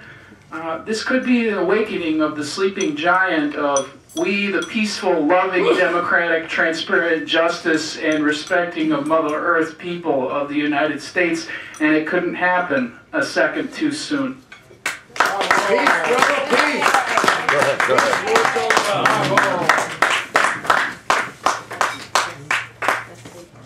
Okay, friends and fellow Chicagoans, I'm going to respond to 3 of the previous speakers. The last gentleman right now, he said, who are we? Well, I'll tell you me, I can confess for myself. I think I know who I am. Aristides Prokopiou Yanibas. And my historic name is Harris of Chicago. That's second. Number two, the first gentleman said, the first man who spoke, the resident, profound political philosopher of the right wing. I don't know his name, but he's a fine gentleman because he provokes us to think. Now, he first spoke about the principles and the founding revolutionaries of 1776 and the great foundations of freedom they fought to achieve, which we enjoy today. Well, this is a total lie from the 1776 lie of those morally transvestite founding fathers who spoke one thing and practiced something else. Swindlers, slave owners, and all kinds of bad things I could say about them. Sexually abusing the slave women. Well, these guys, they're nothing to be proud of. You know, I renounce those guys like I renounced Jesus Christ and the Virgin Mary after I read the Bible. It took me 5 years. And I found out my Sunday school teachers were lying to me. Second, 1776. And also he said the majority of the Americans are going right. Well, 1776, like the Gulf of Tonkin and September 11 were causes belli every time. That means they had to find an excuse to kill people. And so, if you heard about or read about, there's a book now by Professor Gerald Horn. He's looks like a mulatto gentleman from a professor at Texas, one of the universities. And he wrote a book, The Counter-Revolution of 1776, which was not to bring slavery and, to liberate the colonies, but it was to be able to perpetuate the slave trade because the motherland, England, was going to abolish the slave trade. So they succeeded in that and kept it going until 1865, but even worse.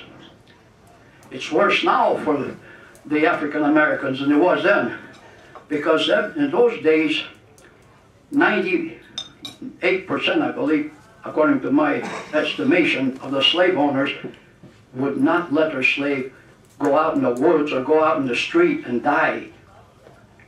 They let them stay in the plantation and live the old age and die in dignity on the plantation with 3 meals a day, with a doctor, with shelter, close to their relatives, to their friends. So now, for white slaves, black slaves, yellow slaves, Mexican slaves, it's worse now. They throw you out on the street and they let you die. So now, as far as propaganda, you know, everything's propaganda. There's a book by Jacques Ellul, which I read about 5 pages, but I remember that propaganda is the title of the book. 50 years ago, maybe I bought it. And it says it has to be total. Now, this is now the military, the warmonger industry is based on propaganda and lies. But also the homo-promo industry, that's an industry that I will write about someday. I'll write a book. Homo-promo means homosexual promotion. Even from primary school now. I went to a college conference they had with all kinds of gifts to give little children now take the rainbow flag, a flag promoting homosexuality at the elementary school level. So you take it home and say, Mommy, look at this beautiful, it doesn't say homo-promo or it's beautiful to be gay or anything like that, but this is the flag, the rainbow flag. So in other words, we need a propaganda campaign for peace. There's warmongers and there's peacemongers. The peacemongers, the Vietnam days, they shaved their beards and all that, and these SOBs are now on LaSalle Street. They're making $300,000–400,000 a year, and they forgot all about that stuff. So now we need a new movement because I'm finishing with this. We are now in the second decade of World War III, and they don't plan to finish until they exterminate half of the planet. Bring back slavery!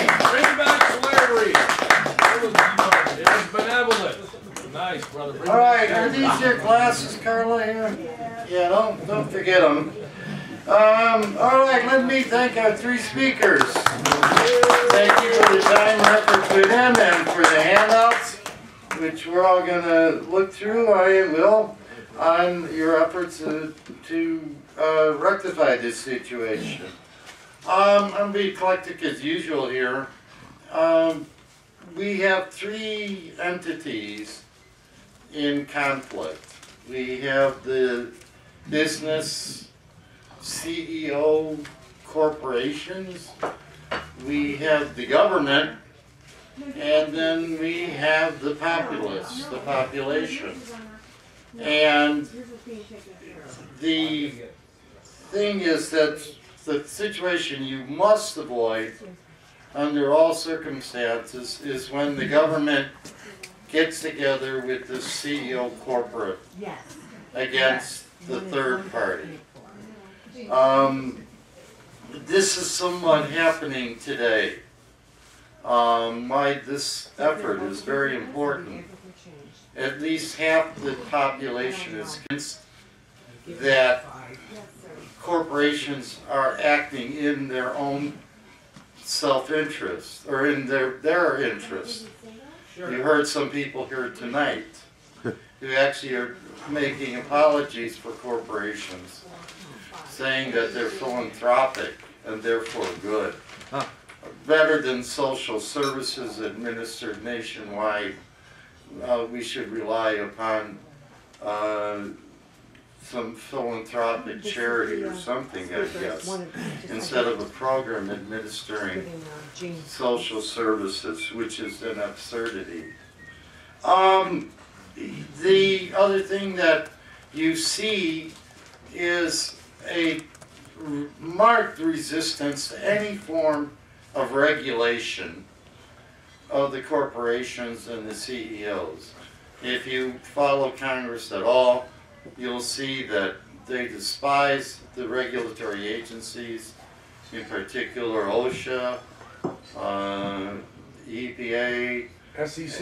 Yes, anybody who interferes with their opportunity to make money, to profit, and to restrict them in any fashion.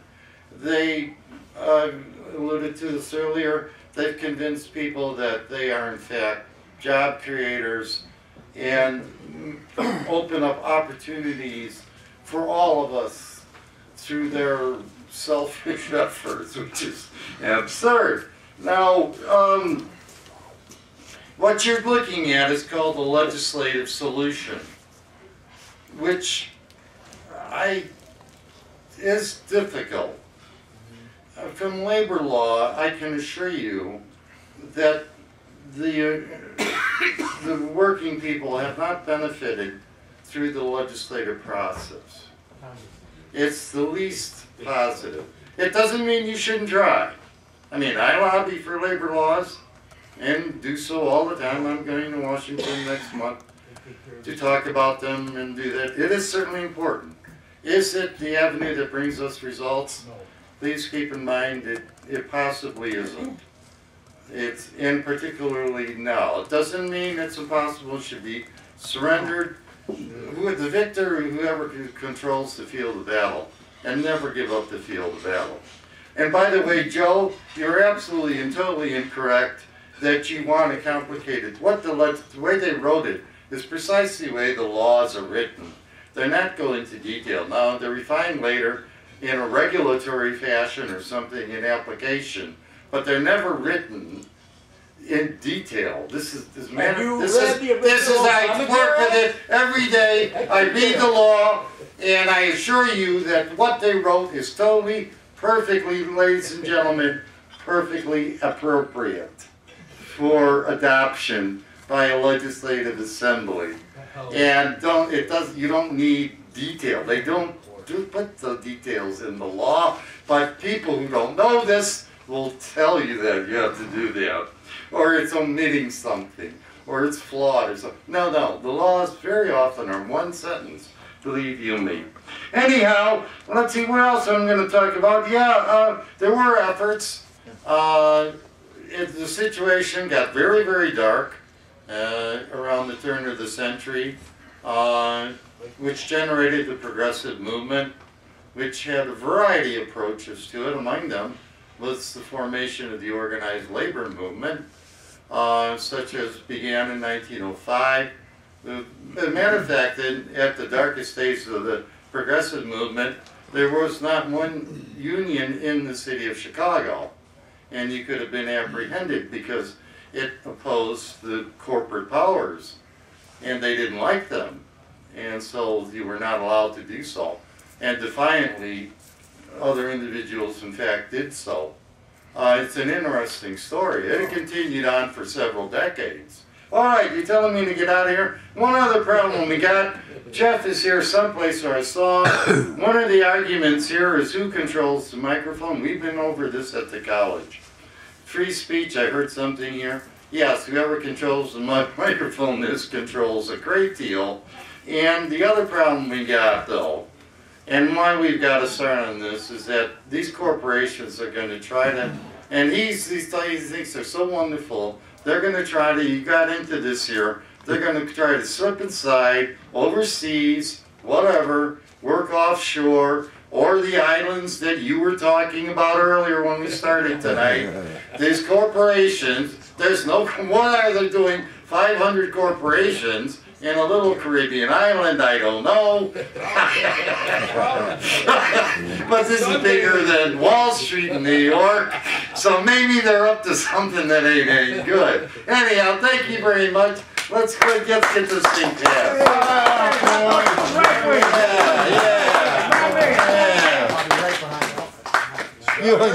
Your islands. By the way, we got short schedules if you want them. I would like to thank our speakers for coming out here tonight. I think it's great. The only thing I would caution against is, I don't agree with old Joe over there about very much. But I will say this for one point that he made. I do not encourage anyone to call another constitutional convention. Because if you do, you may not necessarily like what comes out of it. They could just as easily decide to get rid of the Bill of Rights. So, no, I don't look with favor on a constitutional convention. If you want to amend the Constitution, that's one thing, depending upon what the amendment is about. But, no, I'm not a big fan of calling another constitutional convention. Thank you. The comment was made earlier that some of the colonies, that all the colonies owed their start to commercial corporations. Some of them did, but not all of them. Some of them, like the state of Maryland, or what was in the colony of Maryland, were started when the King of Great Britain at the time made a grant of land to the Calvert family, the Lords of Baltimore. It was started as a haven for Roman Catholics. Now, they weren't allowed to build huge cathedrals or whatnot, but nevertheless, they also weren't persecuted there either. And while I'm not saying it was exactly a haven of liberty, it was, after all, a slave state until the Civil War. Nevertheless, its origins were not due to a commercial corporation as such. Finally, and I find it appalling that the remarks would come from somebody who wasn't even here during the presentation, but we'll let that pass.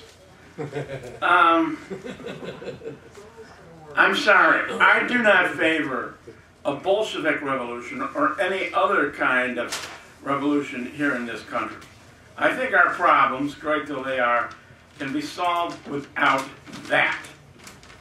And when you throw into it that the Bolsheviks were not necessarily sympathetic to people, to the rights of minorities such as Jews, no. I'm totally against any sort of revolution of that kind, whether of the left or of the right. Indeed, one of the great things, one of the many things that we owe to Franklin Roosevelt was that he kept the country from drifting into a revolutionary direction, either of the left or the right, He kept it fixed where it belongs, right firmly on the center. Thank you.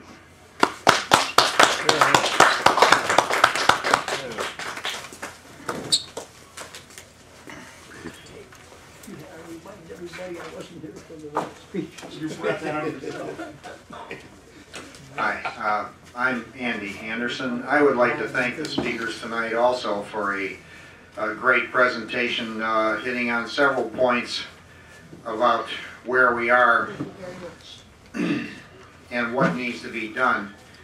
I don't know if a lot of people are not familiar with the former Supreme Court Justice Lewis Powell, but he wrote a memo before he got on the court. He wrote a memo in around 1971 urging the Chamber of Commerce and corporations to form a coalition to fund media outlets, think tanks, radio stations, television stations, to begin taking back the equity that was being built up by the middle class. He said a strong middle class is a threat to the billionaires that own and operate our political system. And the middle class in America has been solidly under attack on all fronts since 1973. That was the peak year. We've been in decline ever since, and with the election of Ronald Reagan in 1980 and the all-out beginning of the war on unions and working people, we're in our 35th year now of Reaganomics. In 1980, John Goffman, in this book, Adam's Eve, Ending the Nuclear Age, John Goffman, the father of radiation and human health, he published an article called The Law versus Justice, because he was seeing cases where people were jumping fences and protesting nuclear power plants because there was a so-called a higher calling, that is to say you have to protest something before it gets so big that it'll be killing your children and your neighbors. Well, his article, the concept, the law versus justice, said that we need to teach again that everything that happened to the Jewish and the Polish people in the camps in Germany was legal. The politicians passed laws making it legal. They had bureaucrats signing papers every step of the way, moving people along right into the gas chambers. It was all legal. And we hear people talking about today, you don't want to be a law-abiding citizen in America, you don't want to have a revolution. Well, our corporation, you know, the Citizens United ruling is one of the most treasonous rulings that's ever come out of the Supreme Court. It's not just a political statement, it's treason against the American people. And our Congress people, you know, the corporate, I talk about corporate media. The corporate media are very, very accurate, and they report a lot of good things. But on certain big things, they promote mythology and they run a blackout on the reality. And the New York Times is the leader of promoting certain crimes against humanity by covering up the evidence. The New York Times was very accurate in their article around June of 2001 showing that George W. Bush lost the election. But they didn't report it in real time. They waited 6 months until after the damage was done. The New York Times was very, very instrumental with their reporter Judith Miller promoting the lies leading up to the invasion of Iraq. And now we all know that Iraq is one of the biggest crimes against humanity with the depleted uranium dust dispersal weapons. Iraq is uninhabitable for humans now. Any woman living in Iraq can forget about having healthy babies. The population is being eliminated with radioactive dust dispersal weapons. Iraq, Afghanistan, and Kosovo all have, it's like living downwind of the cloud of Chernobyl in those three countries because of the tons of radioactive dust dispersal weapons that have been dispersed all over the country. None of this is in the American media. But the first step, you know, we teach 7th graders. In order to solve any problem, you have to first correctly identify the problem. You have to first even admit you have a problem. We have people in this country that are immune to facts. And as the database of facts gets bigger and bigger, showing that their belief is pure mythology, they dig their heels in and become more and more aggressive in promoting that mythology. and we're going to see that in September, on a fellow that is promoting the myth of what happened on 9/11. The reality is something else altogether. So at one point, you know, things get better when we reach critical mass. It's easier for us to breathe here now because we have a smoke-free environment. 30 years ago, you could get into a fist fight if you asked somebody to put out a cigarette next to you.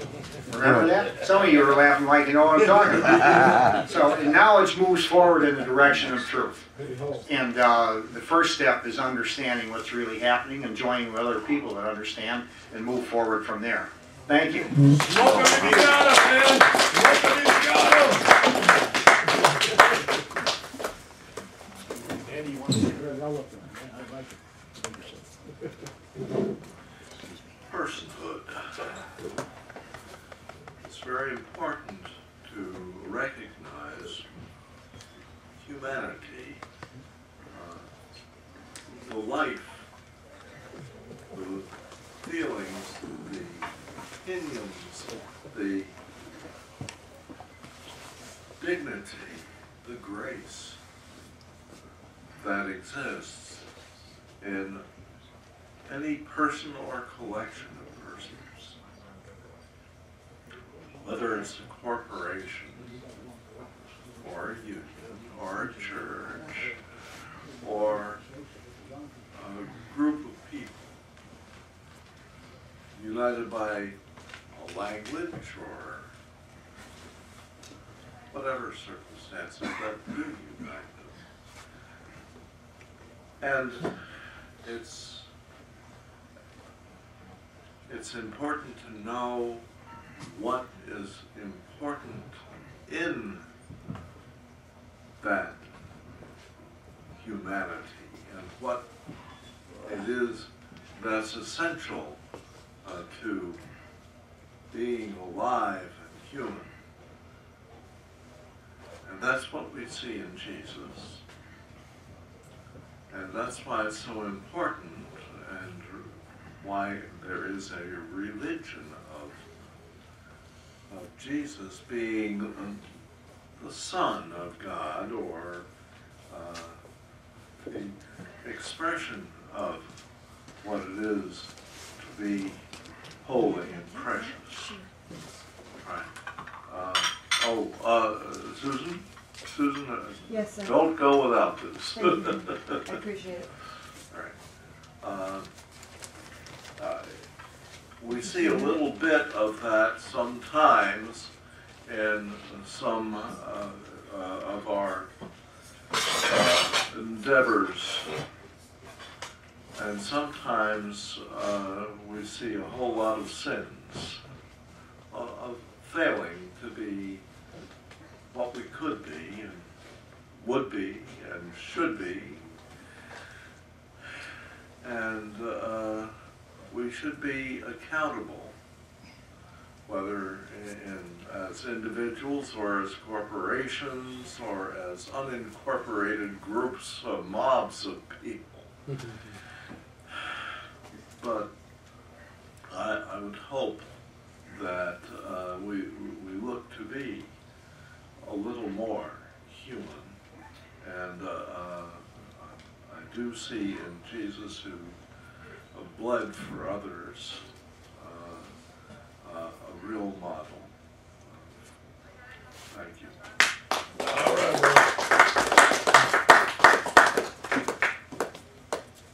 All right. All right.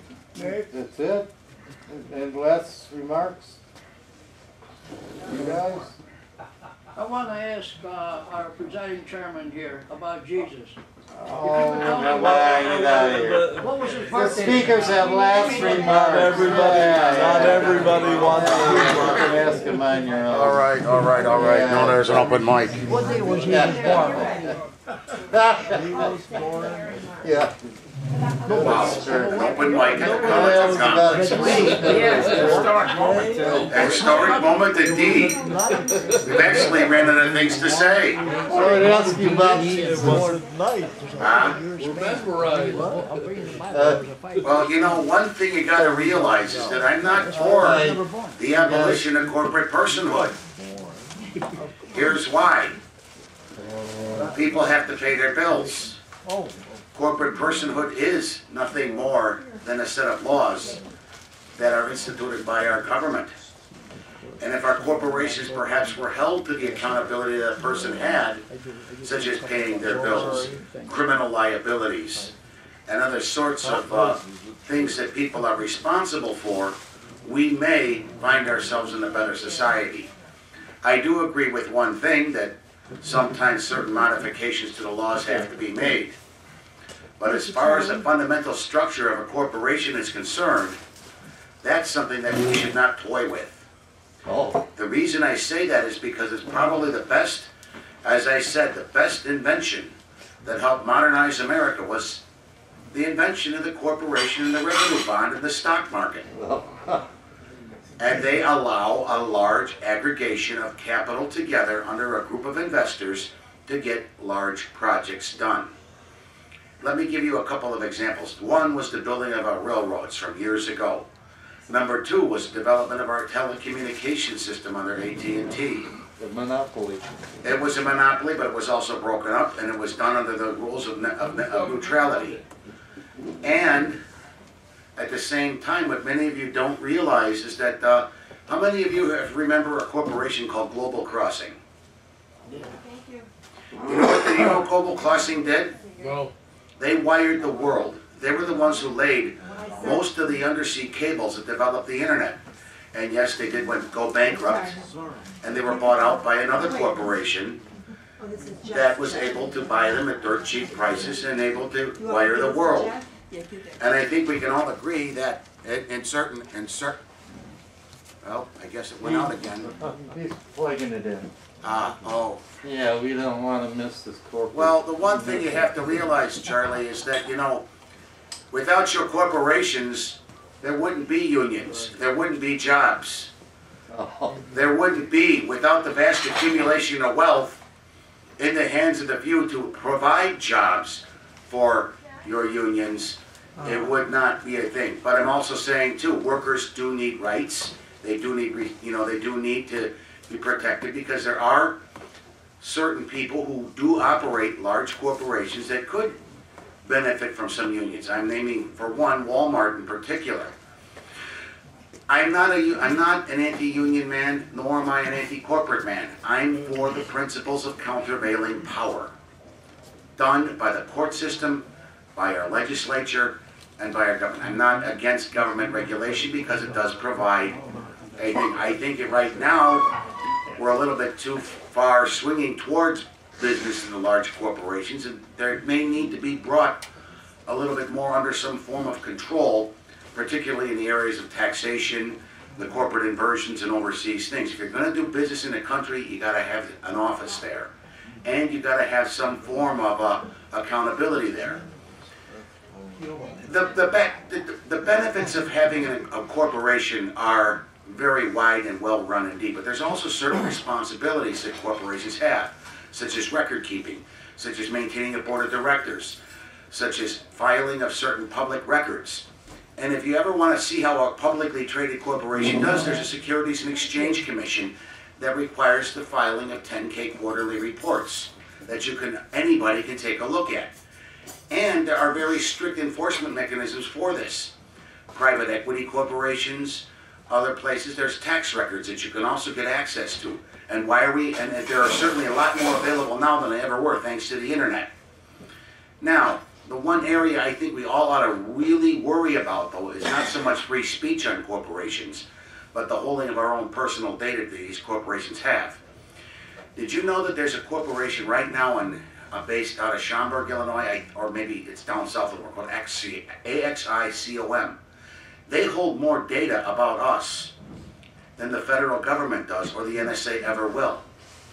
And all it takes is the government, being a client, can purchase this data from us and find out. As a matter of fact, many people in law enforcement see this company as a better repository than the old criminal database system, because they hold everything about us, from our shopping patterns to our credit reports to our very thing that we need to do. And you have to remember that not only should corporations be held to subject of not being able to make our papers and records public, but we should too as well not allow these corporations to do the same thing. Again, though, it's not exactly a new world with the internet. We've been here before. A lot of these same principles were talked about when the printed media and books first came in, and we developed things like copyrights, like, you know, fair use doctrines and everything else. And a lot of these can be applied to the same thing.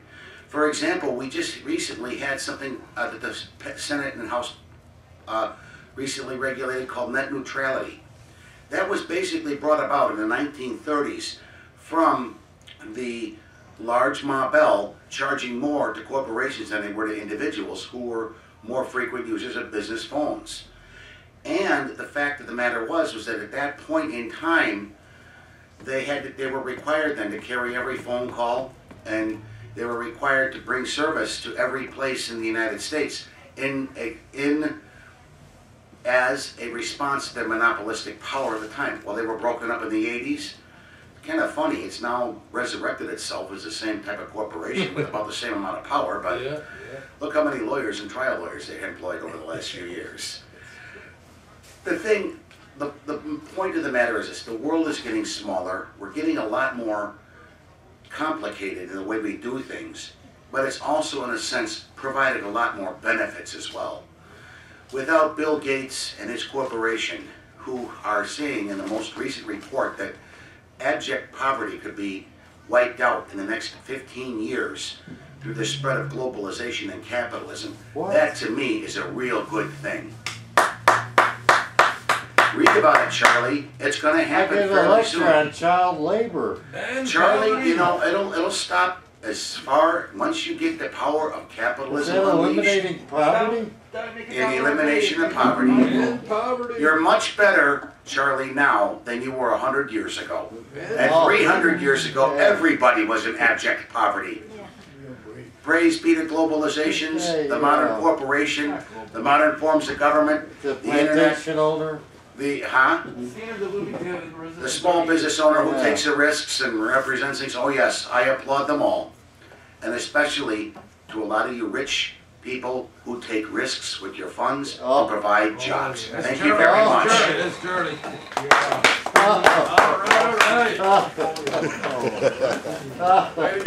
Okay, our speakers get the last word. Yes. Our speakers get the last word. Don't be nice to us. Carla is still here. Speakers get the last words. I'll just say a couple things. One of the rebuttals talked about the constitutional conventions. I spoke about the various means of amending the Constitution. That was just to lay out the spectrum of what was possible. It was not saying that Move to Amend was recommending a constitutional convention. I was just explaining the various options. So the speaker who thought that Move to Amend was recommending a constitutional convention had a misunderstanding if that was what his understanding was. Okay, so, and we are not anti-corporation. We just feel that there should be appropriate limitations, and particularly that free speech does not give corporations or other non-humans a right to unlimited spending of money for political influence. Okay.